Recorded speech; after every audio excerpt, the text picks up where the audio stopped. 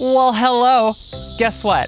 Fall is here, and that means we can be outside and enjoy cooler weather and make some beautiful planters to put together. I know I'm wielding a knife and that seems really scary. It is. But what I'm doing is getting ready to put some annuals in a fall planter.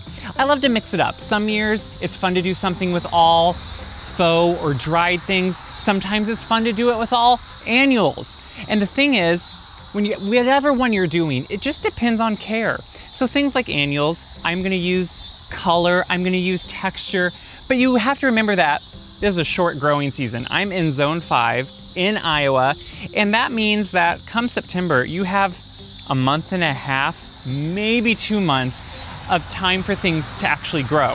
So you actually have to put a container together where everything's gonna be filled in and look beautiful already. As opposed to planting things all the way in May, we are only gonna have a short time. So you wanna think of different things. You wanna think of something with height in the middle, you wanna think of something with color, and you wanna think of something with texture. So there's all these different players here, and we're gonna kind of put them all together. So what I'm gonna start with is just some beautiful millet. I love millet because it is very fall forward, it's very fall centric. Now this is why I have a knife, guys. Sometimes this beautiful stuff they do for fall, they force it to grow so quickly that look at all the roots on it. That's not easy to get out of a container. So sometimes a knife actually helps because you can just cut off those roots. Look at that. That's how growing this stuff is already. And you can just take it out. The thing is, look at that. It is so tight. So this is what I do with a lot of my stuff is I use my knife to kind of cut up anything. Now, the only reason I'm cutting this up is because when something is so root bound like that is, it can't really receive water well. So if you can kind of just rip it up like you would your perennials, like you would other things that you plant in the garden, it's actually gonna help it. So I'm gonna put a few of these in the middle, and then we're gonna start building from the edges. I'm putting now in the Rudbeckia and the Celosia around all this millet. Now, like I said, I'm doing things that are really growing already. So you wanna make sure they have really good base to go into. I'm, roughing up the soil so I can make sure to fit them all in. I'm planting them much tighter than I ever would if this was any other time of year.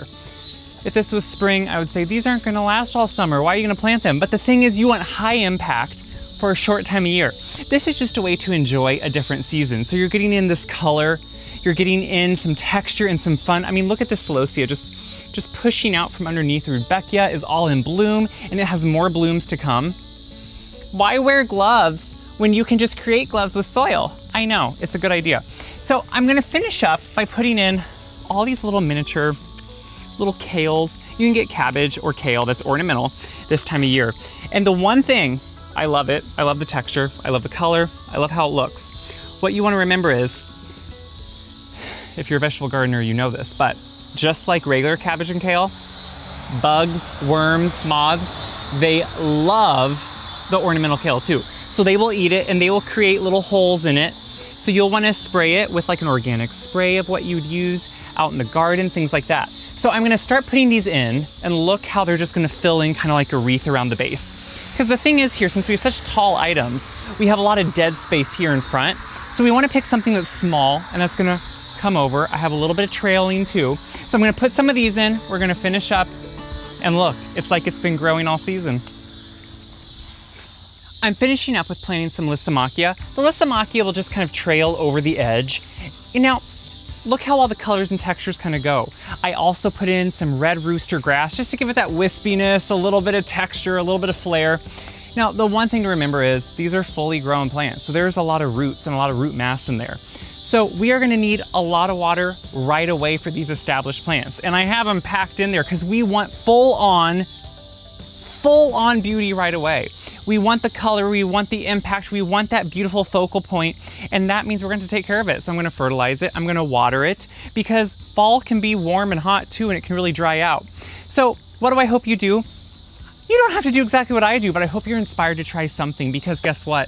The seasons are meant to be enjoyed. They're meant to be used for color, to enjoy what's coming, the new change. Have some difference in your garden, change it up, because guess what?